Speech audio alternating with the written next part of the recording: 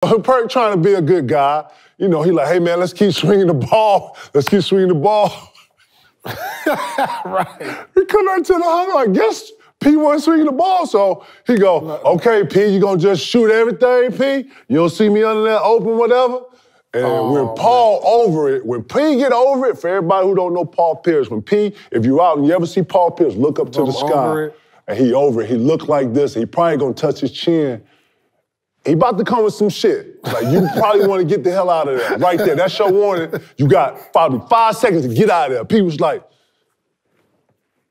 motherfucker, I'll shoot this motherfucker every time down, you just get the rebound.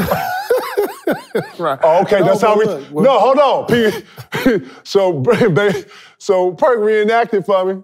Perk said, okay, so that's how we talking to each other now? Okay, P, I got you, cool. And then he was off. He was off. That's my favorite Perk story right there.